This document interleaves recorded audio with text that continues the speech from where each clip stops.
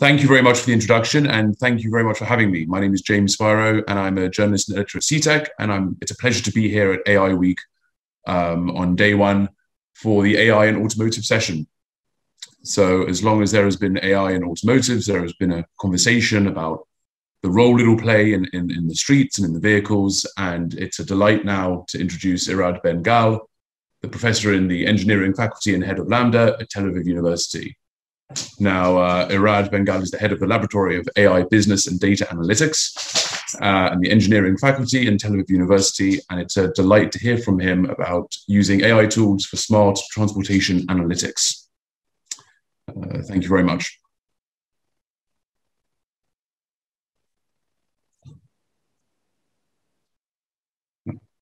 So until that happens, we're just going to tell you a bit more about the conference itself. So the conference explores a variety of different forms of AI, not just transportation. We heard from natural language processing.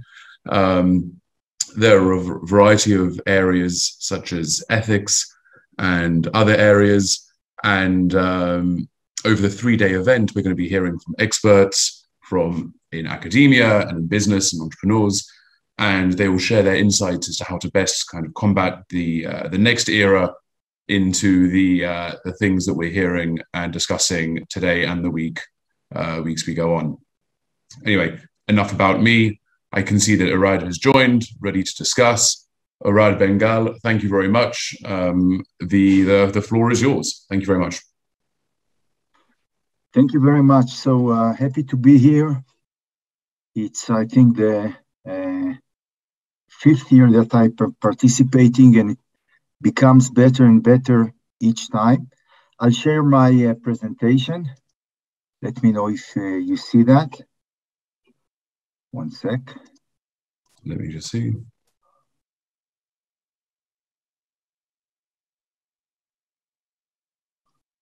Okay, you should see it. You should see it now on the presentation mode. Yes, that looks great. Thank you, Irad. Okay, so I will be talking about smart transportation application based on AI. Particularly, I will talk about two research projects that were conducted with strong collaboration with the Shlomo Schmelzer Institute for Smart Transportation that supports us also with data and business insight. They are the largest car leasing company in Israel.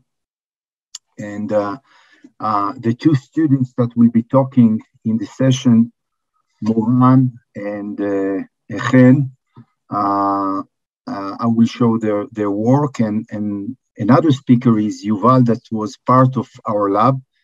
And this lab is usually collaborating with the industry in tackling relevant problems and at the same time supporting students in their master and PhD thesis. So the first work of Moran will be on smart-based trajectory prediction framework. The main goal of this research is to predict vehicle complete trajectory, not only the next location, which is usually what we find in the industry, and to use both spatiotemporal features on real time, sorry for the typo, while applying what we call dynamic time wrapping, an approximation version of it for the first time. And the idea or the motivation to have such an ability is to be able to support a bunch of models and application in smart cities and smart transportation. For example, cooperative transportation of people or last mile delivery of supply chain. If you know where the vehicle is going to move, you can actually use this information to offer location-based advertising and to suggest the driver to take someone or to take some small delivery to the place nearby and so on. And of course, also parking applications are relevant. So these are the applications. I don't have time to go over the literature, but no one was trying to actually predict the whole trajectory on real time, which is the focus of this thesis. And the main idea of the proposed method is to extract trips and cluster trajectory. This is the main challenge. I will be talking about it a little bit more. And then do some feature engineering and train and, long short-term memory, a deep network model, such that if you provide trips of the vehicle, you can actually predict where it will go. I see that Yuval was joining. Hi, Yuval. And the idea was to use what we call dynamic time wrapping to answer those challenges. I will be talking about it in a moment. So again, the idea is, as you see in the up right picture here, is to have all those rides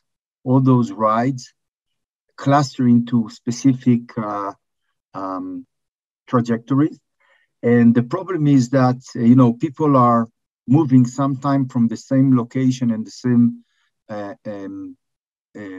on the same destination on different routes, or they share the same route, though they are actually not sharing the same destination. So it's kind of tricky to find out those routes and to be able to predict out of them. And the first thing that one needs to know, one needs to solve is how to measure distance between different routes. And traditionally, people were using many times for those patterns some kind of Euclidean distance measure. The problem with this measure is that you need to have an equal length, and even if you take the different version of it, there are certain challenges that are not relevant in when you consider those trajectory similarity on a real database.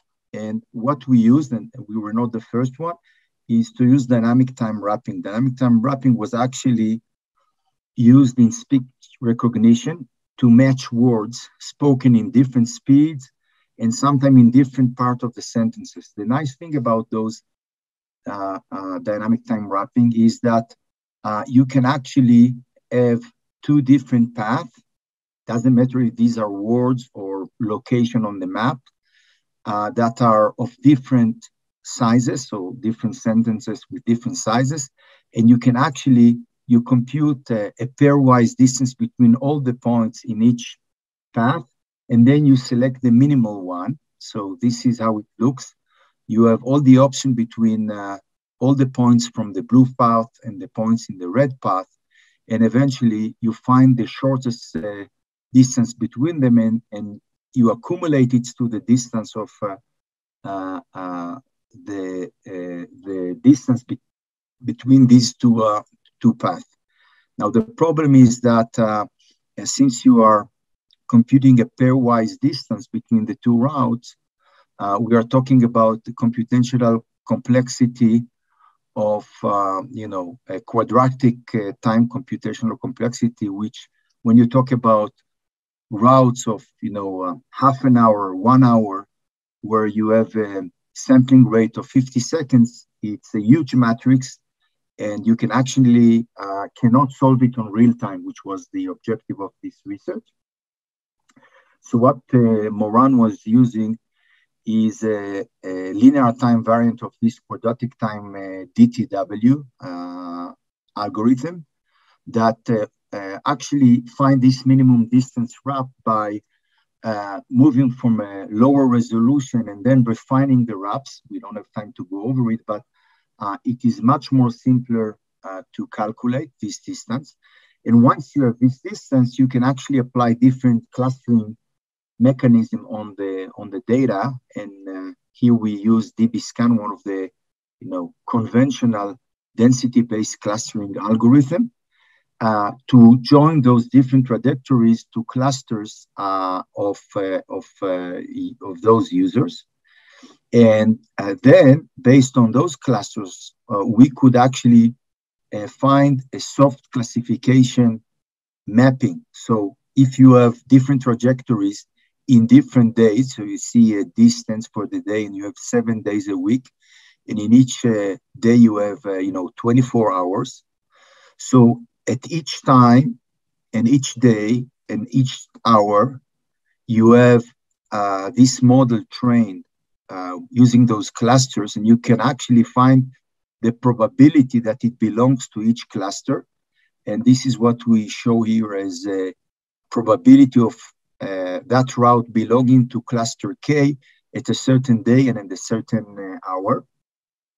And of course, it takes into account not only the route clusters, but the time, the usual time that those users are following those routes, usual times and usual days that they are following those routes, and it learns it. It learns it by applying, as I mentioned, a long short-term memory recurrent neural networks that was found to be very efficient. And it is capable of learning and remembering these long sequences, sometime over 30 or 40 or even an hour, and associating them with the right cluster, and then using that cluster for the prediction of the route at real time. So we got some 200 vehicle data that were actually collected through a year, 2018, which means 32.2 million data points based on GPS data. And as I mentioned before, the average distance of these two samples were 163 meters, or the sample rate was around 1 sample per 15.6 seconds. So a lot of data. And we were able, actually what we show here are different models. Our model, the one that is based on the LSTM with both spatial and temporal information, was able to perform the best. What you can see here, this is the resolution that we use. So if we want a resolution of 300 meters, we can actually predict 50% of those routes. If we are willing to sacrifice the resolution to 1 kilometer, we can actually predict almost 90% of those routes, of those trips. And we can predict it quite accurately with an accuracy rate of between 71 to 83%, again, depending on the resolution. And for that, we only use between 10 to 20% of the data. So this is actually those are parameters that can be used in real time to support all these applications that I mentioned before. And it looks like that. What you see here is a beginning of a route. The vehicle was moving to a place where suddenly it seems that it will change the route, but right after you saw those jump, right after, it's very clear that it belongs to a route that is that can be defined very clearly. So this is one of those applications that we see. And what you see here on the left side is all those possible routes at a certain point of that vehicle that eventually you can follow quite many of them. But as time goes on, you are focused on one route and you can actually predict it in real time. So this is one application. And again, I want to thank the Schmelzer Institute for supporting us with the insight and the data. And another work was done by Chen Ben-Gal. Chen was trying to predict the trip driver.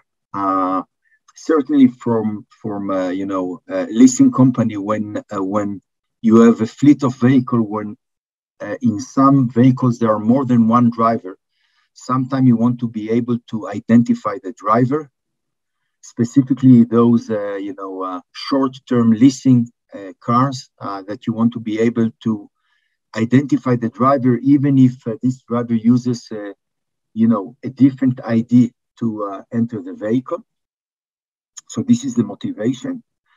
And you want to do it ad hoc on the first time that it happens, while using only GPS features. So only features that are collected by the car and transmitted and are not anything related to either the phone of the user or any internal sensors like camera in the vehicle itself. And when I talk about GPS feature, Chen was able to derive around 300 different features based on this GPS data. So it's a lot of different features based on those GPS data, including, change of routes, acceleration while the vehicle is turning, and so on. And it was using active learning and what we call route-based scaling. I will talk about it. This is part of the challenge that he had to solve in order to be able to predict the driver. And again, some application examples are, of course, personalized insurance. If you drive differently, you should pay differently.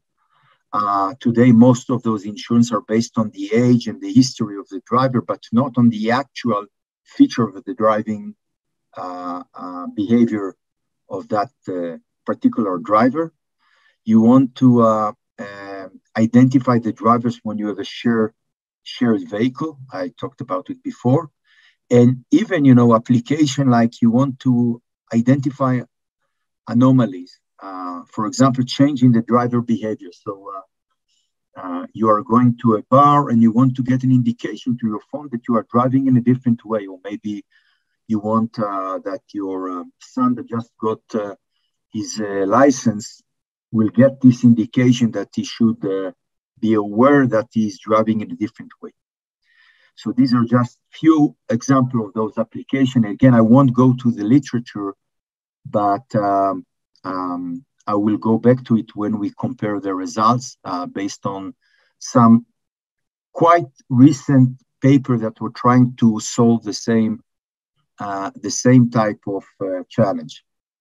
So Chen was applying an active learning scheme. So you actually continuously learning the behavior of the driver by using those 300 features in a scheme known as active learning, exploitation scheme. And what we did as a third step and as an example is to take two drivers, which I know very good. One is my wife, Hili, and the second was myself. We share the same car. And the thing was that not only that we share the same car, but we share almost the same routes. So for those that are in Tel Aviv, I teach in Tel Aviv University.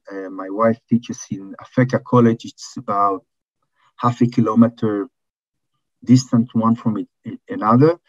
And we are using the same, roads to from home to our work. So it's kind of tricky to separate such drivers one from the other. And we could see it very clearly. What you see on the right side is this is a PCA of those 300 features. And you see that those reds and blue points of my wife and myself are quite, they are overlapping. It's very hard to distinguish between them. And what you see is that when you move to longer distance, you can actually separate the behavior much better. And actually, when you look on all the drivers, ignoring the drivers, you see that each trip has its own features. So these are out-of-town trips, these are in-town trips, and these are long-distance trips. So there is a strong bias that actually affect our ability to distinguish between the drivers, because actually the road itself dictates some of those driving behaviors. So if you are in, oops, I think that I moved from. Do you see my screen? Yeah, I assume yes. So if you are ignoring the fact that each road has its own characteristic, it's very hard to distinguish between the drivers. And what we did is to actually, or Chen did, was to actually normalize each route by the average driving behavior along that route. So you have different routes, and you have the information of all the drivers that we have their information using that route, and you use this background information to normalize the behavior of each driver. So it's no longer me against my wife, but it's me against the background, and my wife against the background. And then it provides us a much better way to separate it. And once we do it, we can use different models. We can use random forest, we can use boosting. And what you see here is one of many output. This is a truth matrix separating myself and my wife driving over 326 drives, where we reach an accuracy of more than 91% with, again, an 85% precision and a recall of 82%. So quite good results that were very challenging to achieve in the beginning before Chen found this way to normalize those driving behavior by the background of the roads. So I stop here, and I'll be happy to take any questions. And that's it. Thank you. Thank you very much, Irad. That was very informative. We got a question in from the audience as you were talking, not so much a question, but just a kind of clarification as to how you make GT vector for DTW from different trajectories and different lengths. I'm sure maybe that makes more sense to you than it does to me. Yeah, I suggest, it's quite technical, but what I suggest is that the person that asked it will send me an email, and we will go into the technical details. It's not a problem, but less relevant here. Okay, perfect. Thank you. We got another question coming in from the audience. How do you represent GPS coordinates in your training data set? So you have GPS coordinates. By the way, Chen is here, and also Moran probably can also answer. But basically, you get these GPS coordinates sample every 15 seconds, and you have information about the road itself, again, taken from geographic systems. And then you can actually extract out of those GPS data many features that are related to the driving, like acceleration between point to point, change of route, if you have a turn, how much you accelerate during this turn, how many times you stop the car suddenly, and so on. So all these GPS data are mapped into a wide range of features. And these are the features that we are using to fingerprint the behavior of each driver. Okay, thank you. We've been getting questions in as you've been kind of answering them. We're trying to keep up as quick as we can. Can you talk a bit about the privacy implications that there might be in some of this research? Yes, there are a lot of privacy implications. So the main idea was to only use GPS data and to provide something that is generally on an accumulated level can be used by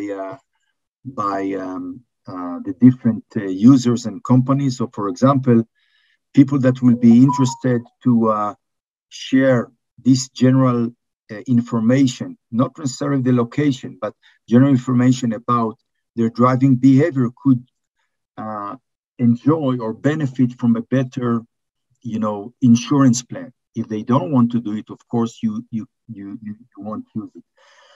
Similarly, when you want to identify the driver, it's not identifying the exact driver, but knowing that there are different drivers, and at that time there is a driver number 1 or 2.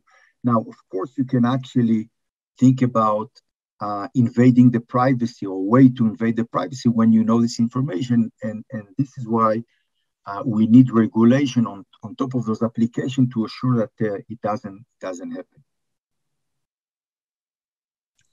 Okay, thank you. Now we're running briefly out of time, but we do have time for one more question, which is, what are the challenges you see in these new applications generally? What challenges do you kind of foresee? So the privacy issue is definitely one of them. So the last answer was very much relevant to this. At the same time, when you talk about automated vehicles, unmanned vehicles, some of those privacy issue will go away as we move more and more to transportation, via different type of vehicles or drones and so on. We will get more challenges regarding the way to model the data. But as long as we are, focusing on main routes, we see right now that one of the first application is using those unmanned vehicles that are already operating and quite successfully. So when you constrain the environment, those tools that are supported right now could be very relevant. And some other challenges, I think that Yuval will definitely talk about it, are rising and regarding the vehicle health and so on. And we probably will hear more about it in the next lecture. Okay, thank you, Irad. That was very interesting. I think we're approaching kind of the end of the time or the last few minutes. There might be time for one last question. We're just checking one last moment. But in the meantime, we just wanted to kind of thank you for joining us and thank you for taking the time. There is time for one last question. It does have to be very, very quick. So I'm just going to write it down quickly now or say it quickly. What are the other smart transportation applications that are expected in the future? And we have kind of 1 minute left. Yeah, so, we see that as we provide better services, at least one area that we will see emerging is anything that is related to those supply chain and supporting those huge supply chains that became much more complex, even during Corona times, where people were using, much more e-commerce system and digital systems. You have to support bringing all those goods to people at certain places, and it became extremely complicated. And most of the retail, for example, retail companies are now addressing high challenges and high costs due to this supply chain complexity.